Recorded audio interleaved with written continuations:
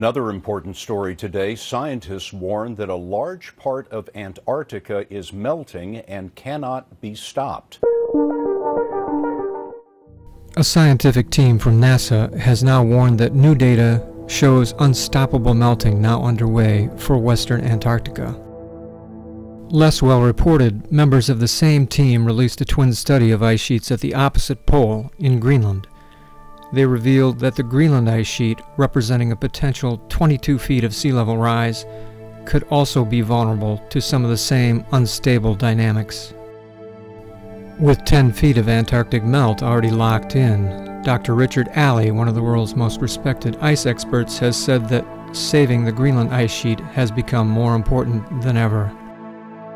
In a dark coincidence, at nearly the same moment, satellite cameras observed a multi-kilometer collapse in ice shelves on Greenland's fastest-moving ice stream.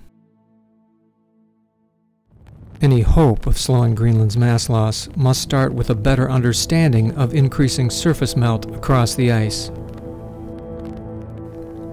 At least part of the increased melt results from a steady darkening of the ice surface over recent decades, with a darker surface absorbing more of the sun's heat. This effect was at least partially responsible for the record surface melt in the summer of 2012. It's just remarkable to think of how much melting occurs here and how the melt fills these surface depressions with water. And they form all over the ice sheet, many thousands of them. And these have been increasing in number and in area. Lakes have been forming higher up on the inland ice sheet. Because of their dark color, they absorb sunlight. They're like big solar collectors. A dramatic event that occurs with many of the lakes is they drain abruptly, sending an enormous volume of water down into the ice sheet, spreading out at the bed, lubricating the ice sheet flow, producing dramatic, fast accelerations. We realize in the last 7 years that surface melting has been increasingly the largest loss factor. So while ice flow will remain an important contributor to Greenland's sea level rise contribution, we know already that surface melting is a larger loss factor. Biologist Dr. Marek Stiebal is studying another contributor to darkening ice, the growth of microorganisms on the surface, spurred by warmer temperatures, more liquid water, and perhaps fertilization from industrial pollutants. So this is it. We have here on the surface this dark material, and I used to think that this was just dust from the land and even from space. But what it really is mostly algae, and they actually create this glue and these structures around them to protect themselves from the strong sunlight, and that's a dark material.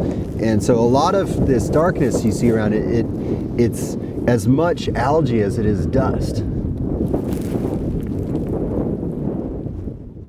The Dark Snow Project's dual mission also includes better science communication, and last year we succeeded in focusing mainstream media attention on the issue of Arctic warming, including major spots with NBC, HBO, and a feature by Rolling Stone writer Jeff Goodell. Wrote a big story about the consequences of sea level rise in Miami, and this is the place that's driving that. This is where the devastation that we're going to be seeing from sea level rise around the world is going to be coming from. It's from this melting ice in this place. So we will be gathering black carbon and algae samples from the surface of the ice sheet at the same time that we're surveying a larger area of our camp with a drone.